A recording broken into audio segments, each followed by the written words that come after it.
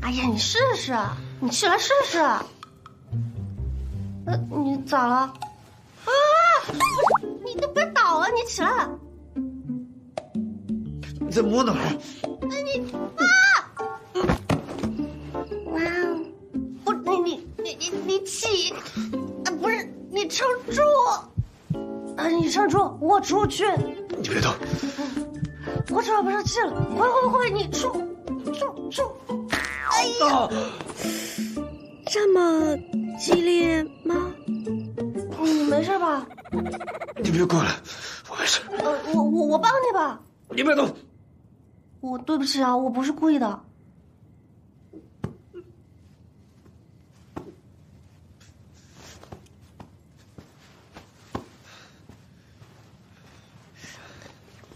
你真没事了？没事。真没事了？真的。哦，我明白了。春药会使中枢神经兴奋，疼痛又会刺激引发分泌肾上腺素、内啡肽以及乙酰胆碱，从而刺激进一步的生化过程，与酶结合进行水解反应。所以，你真没事了？我没事。行，没事就行。那我先去睡了，我真的太累了。哎。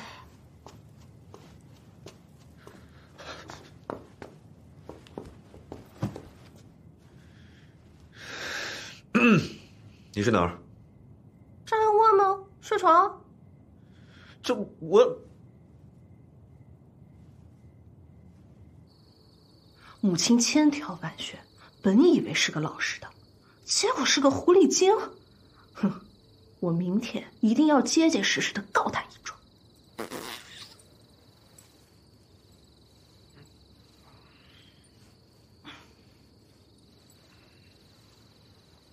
这个没用的东西，读书不行，生娃不行，放的屁还臭，这个废物！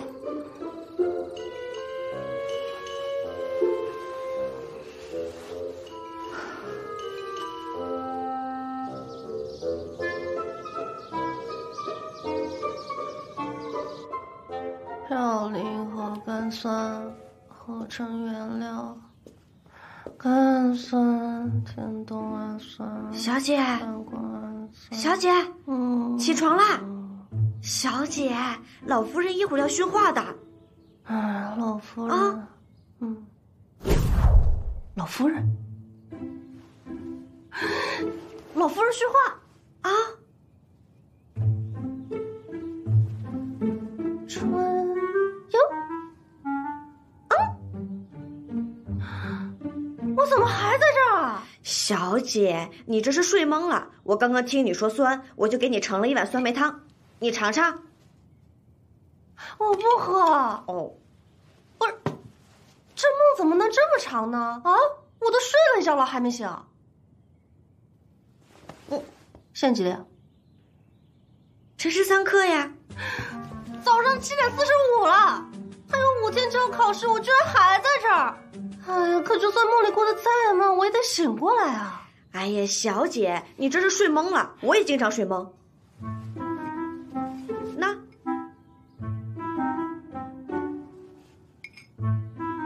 啥话吗？清理牙呀，小姐。啊？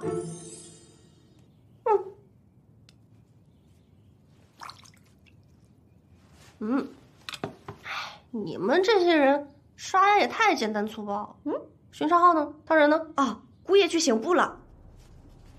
狗仔国频繁出现在凤城，这是何缘故？大人，什么事？下面说抓到了一名狗仔国细作，但不是什么大人物。你要亲自审吗？我来审。我去安排。等等啊！差人把王媒婆给我找来。大人要替谁说媒啊？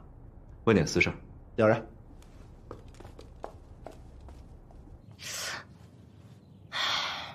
也不能找他帮忙，还得我自己想办法。我想想那些电视剧里边做梦要醒过来的人怎么办呢？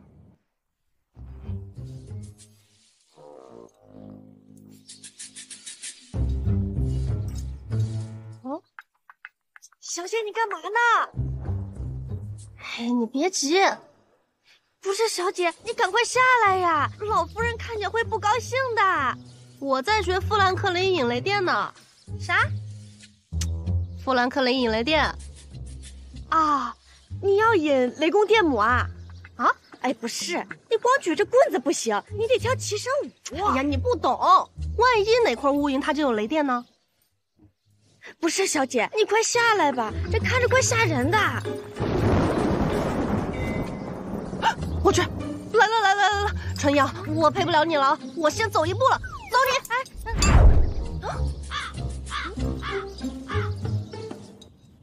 小姐，你有点咱们村神棍的感觉。神棍？姑娘，你最近有桃花之运，我诅咒你会大凶。哦，对，当时也是那个大哥跟我说了什么，我就掉井里了。你们这有井吗？井？哦，有。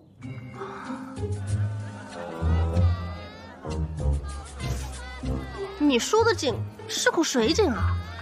对呀，小姐。算了，水井就水井吧，只要能醒过来。哎，小姐，你吃了啥劲这么大？我刚吃了只烤鸡。不对呀，小姐，昨天晚上发生啥了？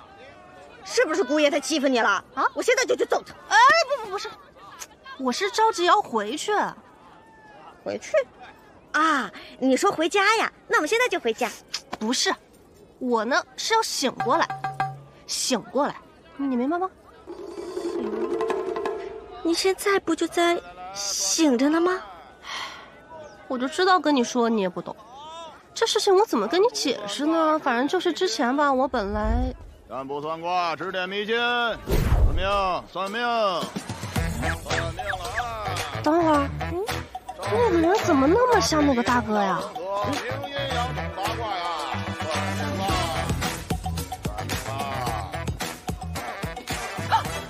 真的是你啊！哎呦，大师，你快救我吧！我当时就后悔没听你的，我现在都醒不过来，你再帮我算算吧。我给你算过。那算。懂了。那个大师，我在这儿呢是真没钱，回去我给你包个大红包。你快告诉我什么时候才能醒过来啊？对了，我想起来了，你是命犯桃花，绝世姻缘啊！对，你还是我大兄。不，你平胸化解。不是，那我现在还在梦里啊，我醒不过来，还有5天就要考试了，我挂科怎么办？你还在睡着？对啊，不是，你不记得了呀？哎呀，那天不是你在街上跟我说，我不是没信吗？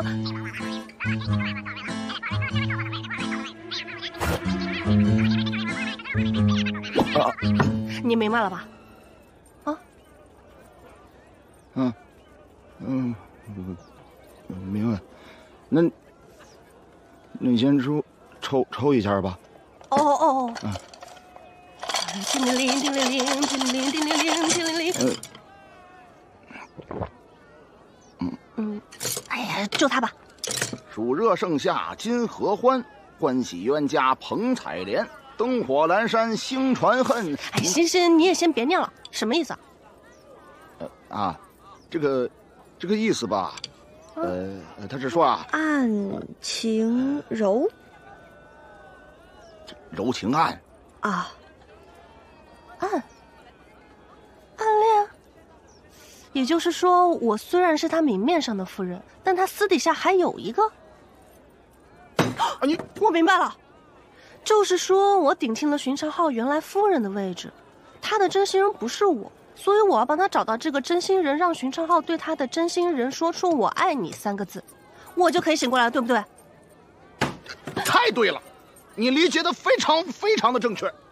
哎呀，哇，果然是大师啊！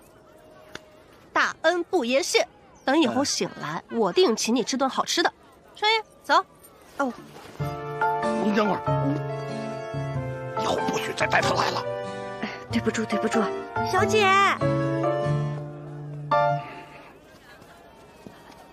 现在我就是要确定这个寻常号的真心人到底是谁，然后呢，让他俩表白。这样的话，可是这寻常号的真心人到底是谁呢？哎，春英，你干嘛呢？真的？哎，看啥呢？看热闹呢，我也不知道看啥。本人叶夏晨将于今晚光临贵宅，叶夏晨敬上。叶夏晨，小姐，叶夏晨是谁？书里说的这个叶夏晨是一个劫富济贫、行侠仗义还很神秘的人。哎，这不就是按照怪盗基德写的吗？啥鸡？哎，说了你也不知道。来，让一下！来，让一下！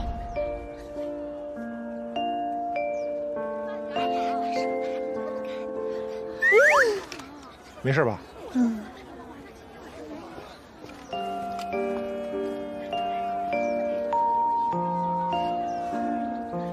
谁报的官啊？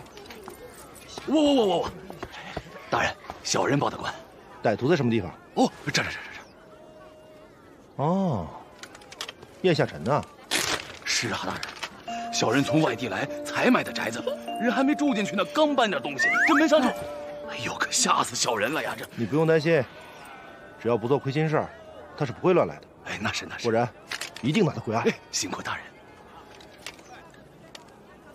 好了，从今夜起，这里加强巡逻。散了啊！都走了。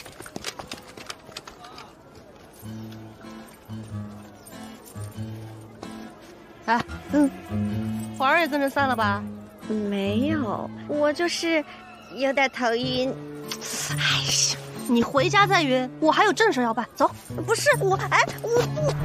哎呦喂，果然是人逢喜事精神爽。我说大人呀，您今儿啊可真是容光焕发呢。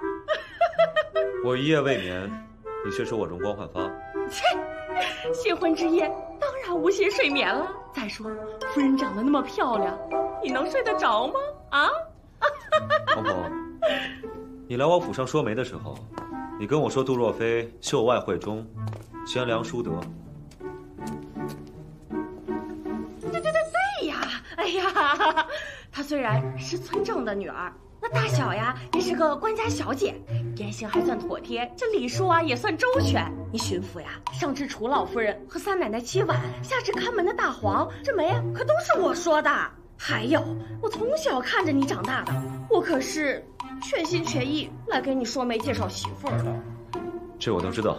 等我问你，你确定他是心脑健全之人吗？不可能有问题的，肯定啊。可能他见的世面少了点而已。我总觉得他不像你所说的温良贤淑、话少朴实呢。你是在骗我吗？大人，哎呀，大人呐，他肯定是还没学会伺候夫君那一套呢。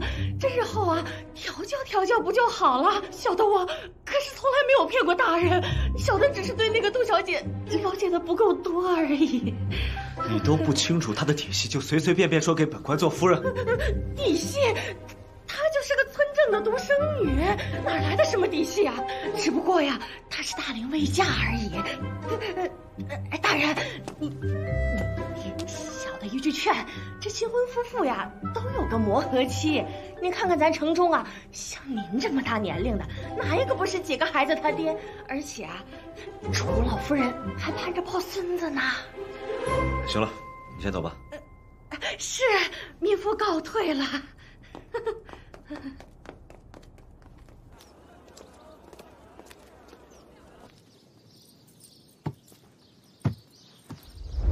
想要帮寻常浩找到心上人，得先知道晋书郡主在哪里。楚老夫人一定知道他在哪儿。这些人都迷信。有了。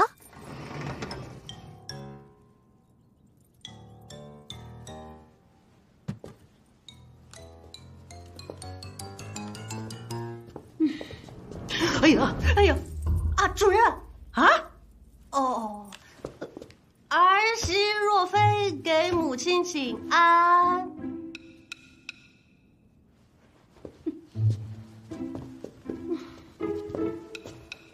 哎呀，儿媳若妃给母亲请安。起来吧。谢母亲。母亲啊，我昨晚上做了一个梦，有个女的穿了一身红色嫁衣来到我这，她跟我说：“你为什么睡我的床，抢我的位置啊？”